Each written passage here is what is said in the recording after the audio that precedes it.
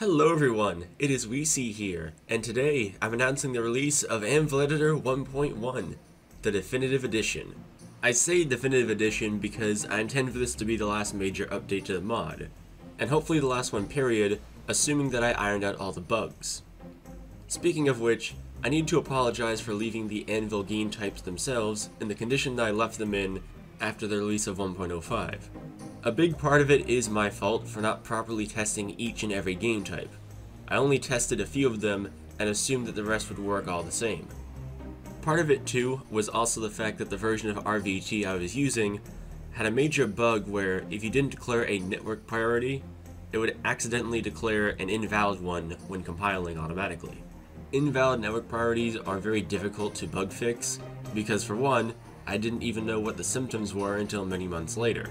And two, they can cause random inconsistencies for different clients, making it difficult to pin down exactly what the issue is. Now, I would have gone ahead and fixed this the moment I figured it out, but unfortunately by that point, I had finished college and started my career job, so I've had much less time on my hands as of late. With that said, the update is out now, so go ahead and download it if you haven't already. In this video, I intend on going over all the new and changed features with AnvilEditor 1.1. But on top of that, later in the video, I'm going to go over and talk about every feature in the mod, so that you don't have to watch the other two videos in order to do so, especially since some of the data in those videos is outdated by now. Those videos are going to remain up, but much like with Vengeful Vadam's Halo Reach Evolved video, I'm going to put a disclaimer that the information is outdated. Alongside talking about the new features and changed features in this update, I also want to talk about some things that are being released alongside this update. First of all is a script file containing all the Anvil game type features properly organized. These can be used to add to your own game types as you wish. Each feature has its own aliases, variable declarations, and so on. So copying them all at once will cause some duplicate declarations, but you just have to delete or comment those out and the code will compile. On top of that, you can change out the variables through the aliases, so you don't have to change them out throughout the whole script. And you would do this in order to avoid any variable conflicts. The other thing is a blank forge-gametype with my tick machine from AnvilEditor added to it. This will let you create your own forge-gametypes without having to worry about the tick machine. All of these extra downloads are included in links below, which include the Anvil website and the Nexus mods page. With all that said, allow me to talk about the changes and additions made to AnvilEditor 1.1.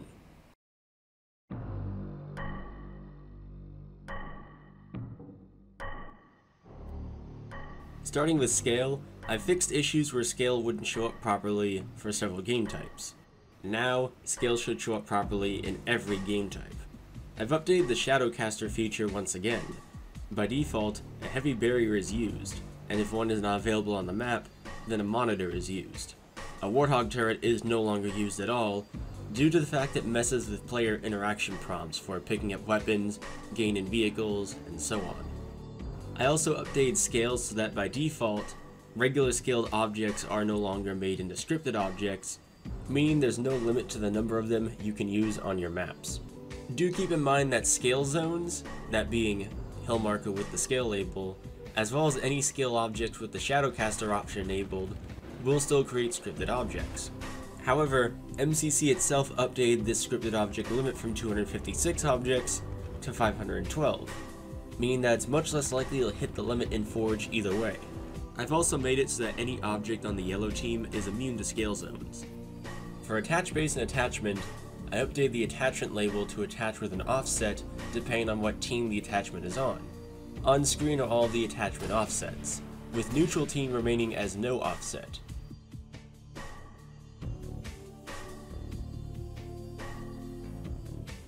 I've also updated the custom turret attachments for the attachment label, so now any custom turret will properly attach to the base and be seen by all players when firing.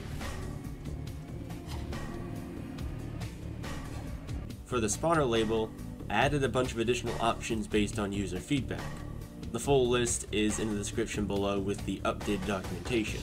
But to simplify, the new spawner additions include fire, lights, some additional map objects for specific maps, and so on. For the invasion game type specifically, I made some major updates to it. Back when I first released AnvilEditor, the invasion game type was pretty much half-assed, because I frankly thought that people wouldn't use it since there were much better options out there. This was a really stupid decision on my part, and so I've gone ahead and rectified it. Now, Anvil Invasion has all the features the other game types have, but there is one caveat. I had to condense a number of game type labels down, which requires reforging the map a bit. With that said, barring these changes, the stock invasion maps and other vanilla invasion maps should work with Anvil Invasion. The first change is that I've condensed Invasion Vehicle into the Invasion Weapon label. So you'll need to change all the vehicles from Invasion Vehicle to Invasion Weapon. The spawn sequences are exactly the same, however. Secondly, I've merged the Invasion No Core label into the Invasion Objective Flag label. Essentially, if you give the Invasion Objective Flag label a negative spawn sequence, it'll function as a no core zone. Finally, I've condensed the invasion respawn zones for the individual phases into the invasion respawn zone label. Positive spawn sequences operate the individual phases, with each phase getting 4 spawn sequences, 1 for each of the 3 fire teams, and 1 for all fire teams. The invasion respawn zone's normal functionality, which is to appear and stay on when it reaches a certain phase, is now dedicated to the negative spawn sequences.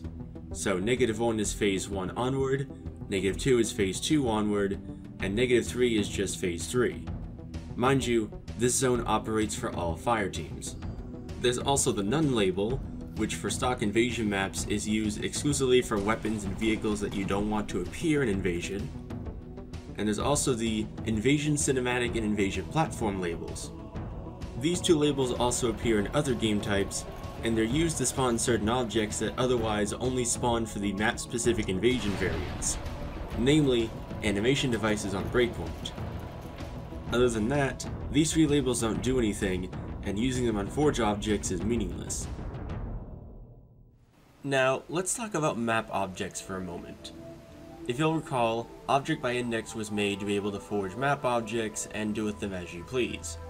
Unfortunately, I couldn't get it to work consistently within the game types, and I was going to do so for 1.1. However, instead of making them work, I found out that Object by Index is never going to work as I want it to, and so I had to replace it. The replacement for this is Object Teleport. Object Teleport bypasses some of the issues I was having getting the clients and hosts to agree on which object was being targeted, which is one of the chief reasons why Object by Index wasn't working properly. Object Teleport requires 2 objects to function, one with a negative spawn sequence that is the sender node. You want to encase the map objects you want to teleport in this object's shape. The second is the receiver node, which has the same absolute spawn sequence but on the positive side. This is where the objects will get teleported to, and they do copy the orientation from the receiver node. In Forge, Object Teleport sender nodes are off by default, but they can be turned on by hitting a switch or by setting the team to purple or yellow team. However, in custom games, they are always active, so you have to be careful you place them down. Additionally, setting the team to pink or yellow will make the map objects invincible.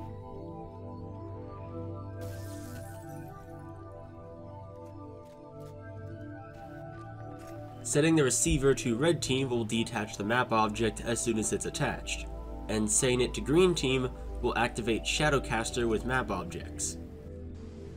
Spawn Sequence 0 is a special case and will attach the skybox to the base object, no sender or receiver node required.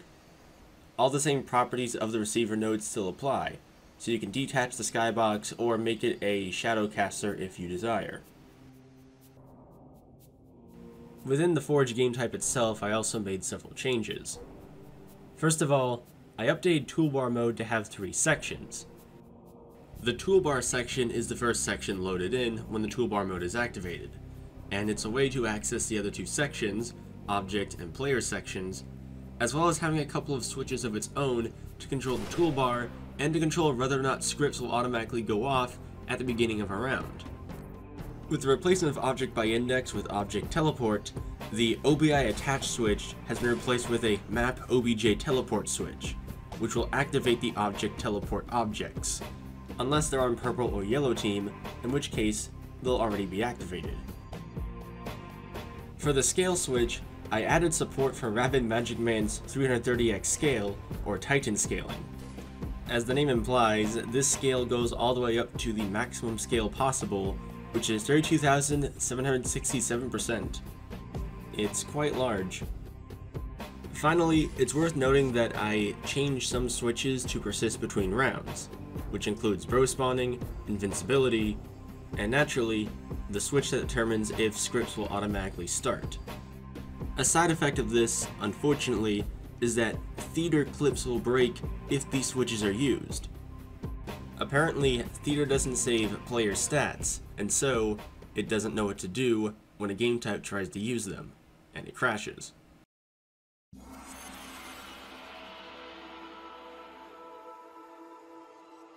As for new features in this update, the biggest new feature is the appearance of two labels, switch and switch gate.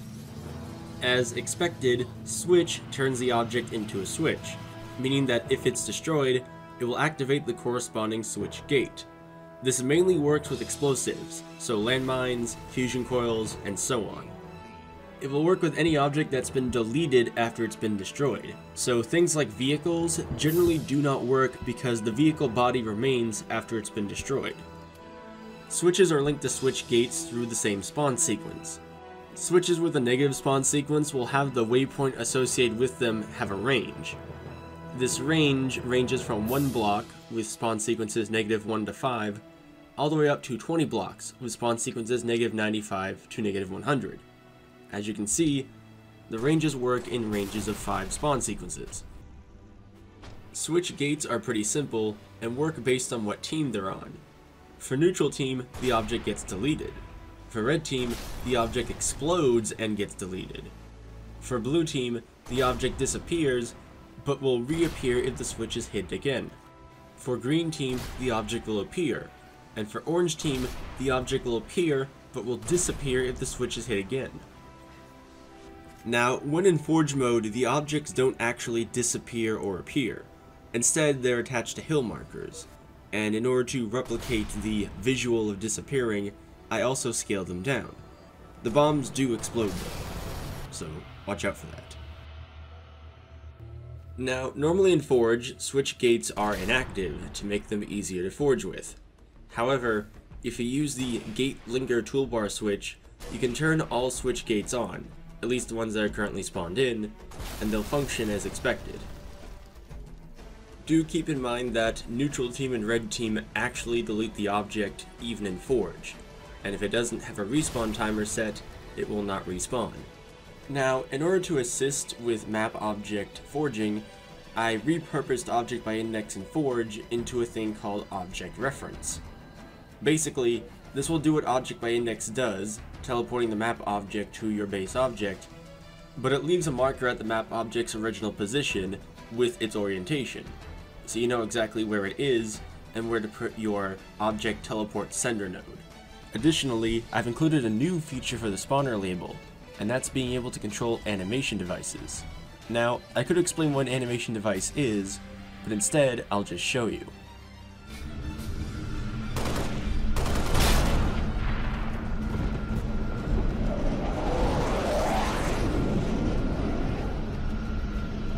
As you can see, animation devices are special objects that play animations when activated.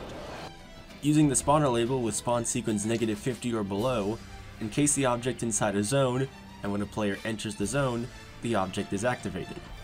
This behavior can be modified if you use an object with spawner +50 or above, the same absolute spawn sequence. Doing this will disable the zone and make it so that, when the object is destroyed, it behaves like a switch and turns the animation device on. Then, when hit again, it turns it off. Additionally, if you set the zone object with the negative spawn sequence to the red team, it will default the animation device to its active state, which effectively inverses the actions done to it. So, stepping in the zone, or hitting the switch the first time will actually deactivate the device. And aside from some smaller additions and changes that aren't really worth mentioning here, that's about it for changes in 1.1. Thank you all for watching this section of the video, and now I'm going to go into a full tutorial on every feature of AnvilEditor, which includes the updates I just mentioned.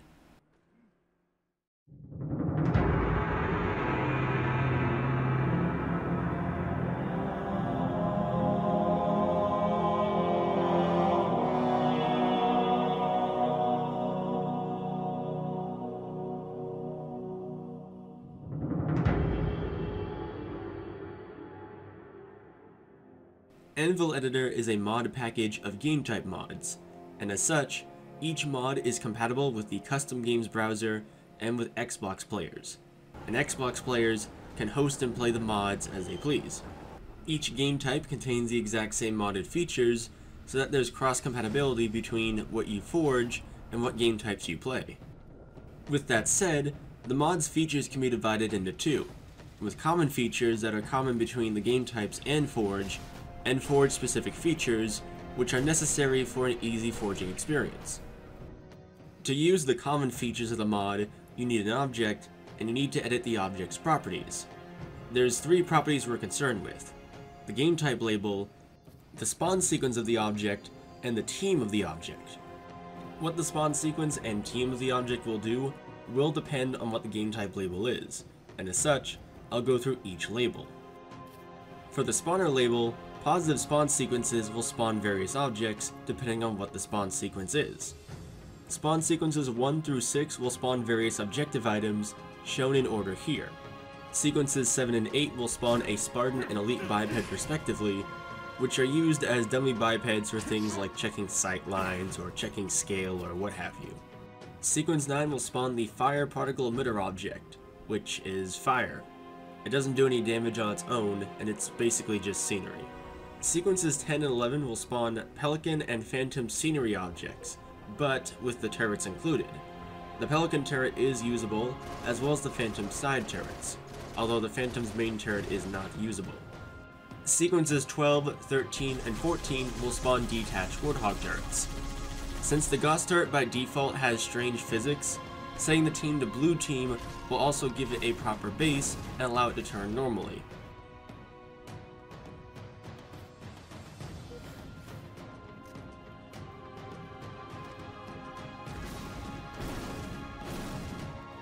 Spawn sequences 15 and 16 spawn Scorpion and Wraith anti-infantry turrets, which can't turn and can be pushed around.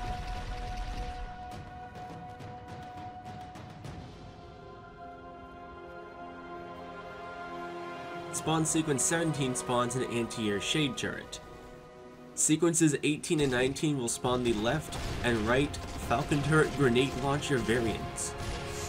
Spawn sequence 20 spawns a Phantom vehicle on Forge World, which automatically attaches to the base object so it doesn't fall through the map and explode.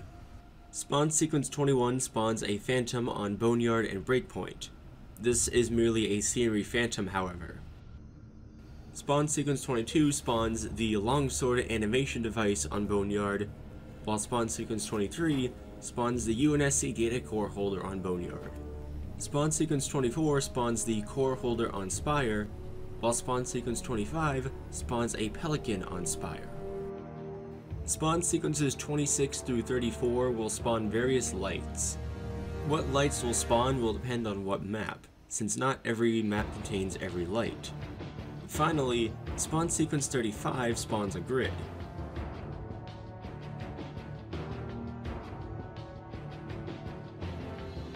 On the negative side, spawn sequence -2 spawns a deletion zone. Spawn sequences -3 and -4 activate the scenario interpolator states, depending on what team they're on. These various states have different effects depending on what map they're used on. You can go into Forge mode and turn on or turn off any state you desire, so you can see what effect it has. Spawn sequences -6 and -7 activate the civilian label features, as seen in Mythic Slayer. Sequence -6 will delete any vehicle attachments that have weapons, while -7 will simply disable the weapons themselves. Spawn sequence -8 will create an invincibility zone that will make any object inside of it invincible.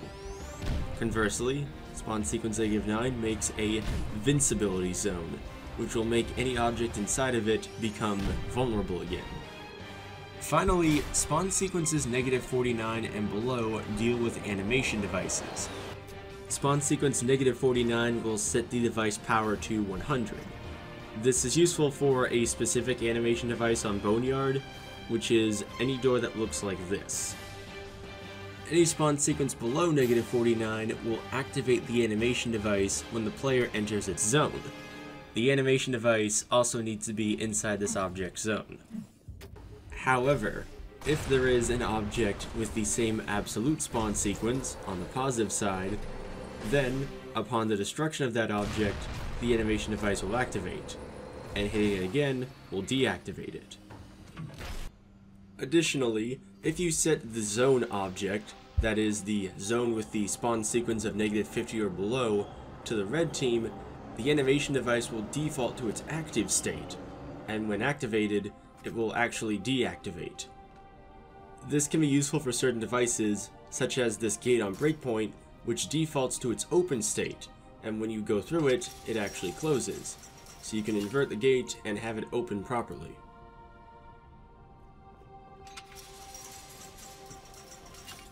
The scale label is pretty straightforward to use. With the spawn sequences, changing the spawn sequence will change the scale of the object. The Anvil game types use the 47x scaling, which means that at spawn sequence -11, you'll be roughly 47 times scale with the object. Spawn sequence -10 is also the lowest number, with a scale of 1. Note that this scaling is only visual, and the actual collision of the object does not change with its scale. With that said, projectiles do properly collide with the scaled up object, or scaled down object for that matter. Scale also has a special use case with hill markers. Putting scale on a hill marker will turn the hill marker into a scale zone, meaning that any object inside the zone is scaled to the same scale as the hill marker. Scale also has a couple of options depending on the team of the object. Setting the object to green team will activate Shadow Caster with the scale object, meaning that the object will become attached to a heavy barrier or a monitor if a heavy barrier is not available, and thus be able to cast its own shadow. The scale object loses collision altogether when doing this, however, since it's attached to another object. Another option comes for any other object besides those with the scale label if you set it to yellow team. Setting the object to yellow team will make it unaffected by any scale zones. Finally, a scale zone set to the yellow or pink teams will have an alternative form of scaling applied to it, where 1 is 1% scale, 100 is 100% scale, and -100 is 200% scale. Additionally, setting the scale zone object to brown or pink team will make it so that any object that enters the zone will only be scaled once. This prevents any sort of quicksand physics that can result from using the scale zone, but it also means that the object will no longer be affected by any other scale zones. Note that this does not happen in Forge, just in custom games. The switch and switch gate labels work similarly to the ones seen in Mythic Slayer. When the switch is destroyed, the switch gate is activated. If the gate is on neutral team, then the object is deleted. If the gate is on red team, then the object gets deleted. If it's on blue team, the object disappears, but will reappear if the switch is hit again. Switch gates for green and orange team are disappeared by default, but if the switch is hit, they will appear, and for orange team, they will disappear if the switch is hit again. Do keep in mind that objects that get deleted can respawn naturally if they have a respawn time, and if not, they simply won't respawn at all. Objects on the blue or orange team are not deleted, they're simply made invisible. Switches and switch gates are linked through the same spawn sequence. so you can have multiple gates on different teams doing different things. For the switch label itself, a negative spawn sequence will give it a limited range with its waypoint, depending on what the spawn sequence is. The bro spawn location label works exactly as it does in other game types. Object teleport is a very special label that allows you to forge with map objects. Object teleport functions using two objects, a sender node and a receiver node. A spawn sequence of less than 0 is a sender node, and if you encase the map object inside of its zone, it will teleport it to the receiver node with the same absolute positive spawn sequence. By default, the map object is then attached to the receiver node, but it can be detached by setting the receiver node to red team. You can also turn the map object into a shadow caster by setting the receiver node to green team. Although inactive in Forge, object teleport sender nodes are always active in custom games. They don't teleport players, but they can teleport dropped weapons, objective items, or other objects that happen to get into their zone, so be careful of that. Also, setting the sender node to pink team will make the map object invincible. Mind you that this only works in custom games and not in Forge. And finally, a spawn sequence of 0 will attach the skybox directly to the object teleport object. No sender or receiver required. It does have the option to detach with red team, but no option for a shadow caster. Not that it works as you'd expect it to anyway. I should also point out that each game type has a couple of options for bro spawning and for making players invincible.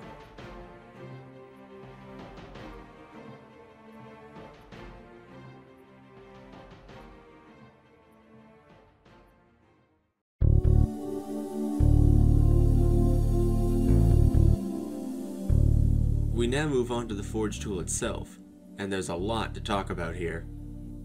To access the Forge tool, go into Forge and select the SvE AnvilEditor under the Forge category in the game types. This game type alone has the modded features in Forge. The other Anvil game types do not have them, but you still need them in order to access their game type specific labels, such as safe havens for infection, assault bomb for assault, and so on. With the AnvilEditor Forge game type itself, when you start the game, the scripts should go off automatically.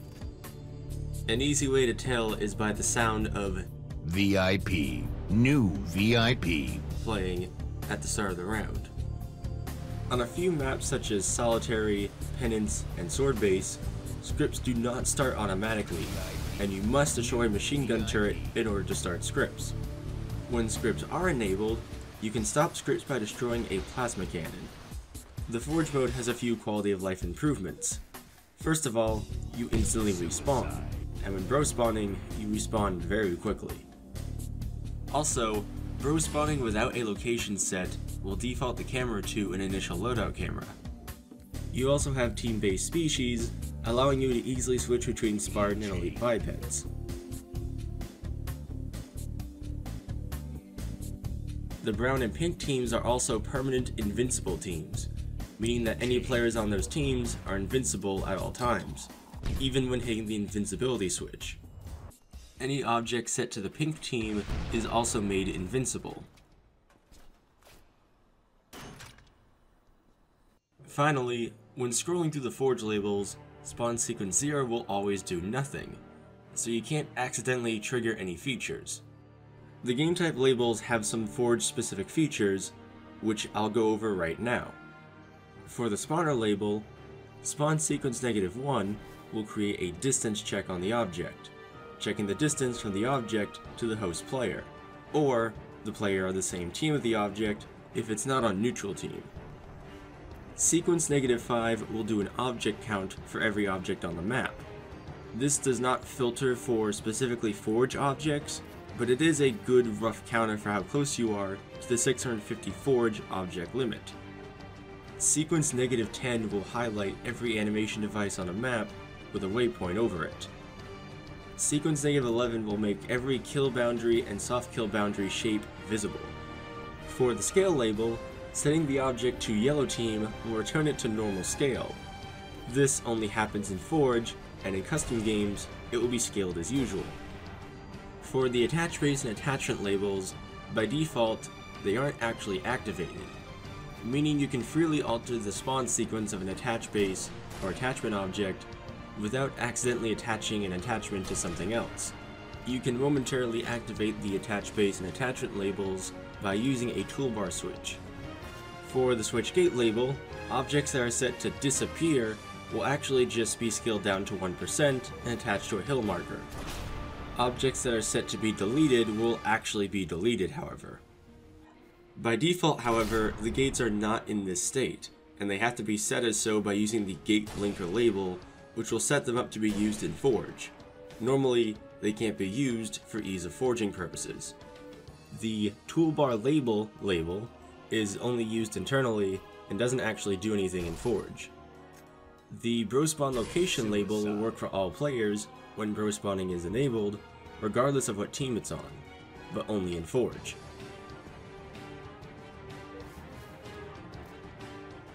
The object teleport label is disabled completely by default, but it can be turned on if the sender node is set to purple team, or if the map object teleport toolbar switch is hit.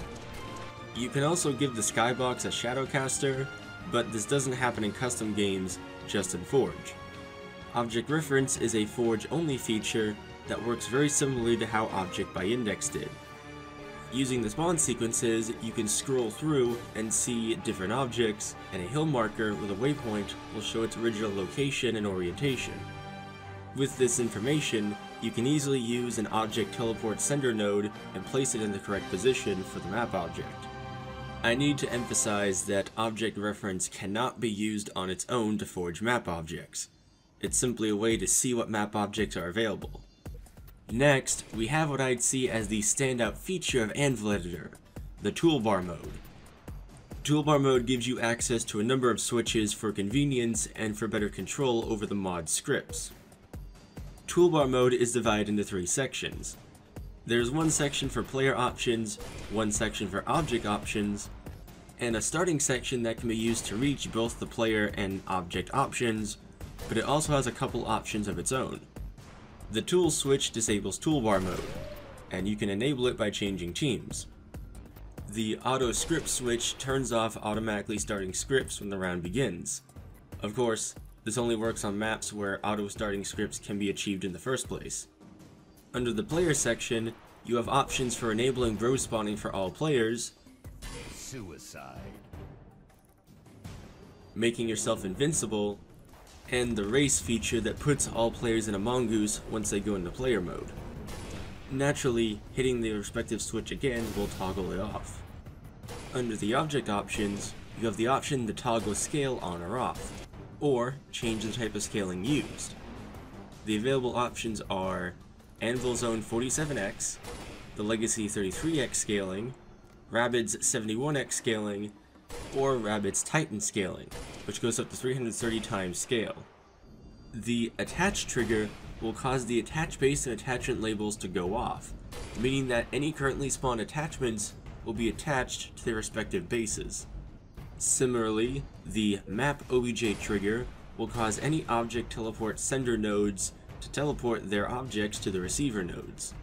With both of these triggers, the respective actions only happen once, so if you have more attachments to attach later, or more map objects to teleport, you'll need to hit the triggers again. The gate linker toolbar switch will set switch gate objects to their default state and allow them to be used in tandem with switches. Normally, you can't do this for ease of forging purposes, and some default states make the object unforgeable. Finally, the shadow switch will disable shadows from shadowcasters and allow you to forge the objects again.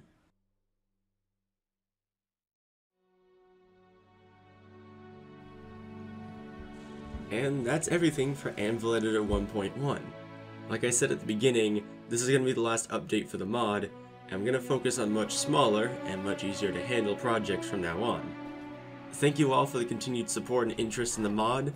throughout its production and updates, and I hope to see you all again on whatever crazy project I upload next.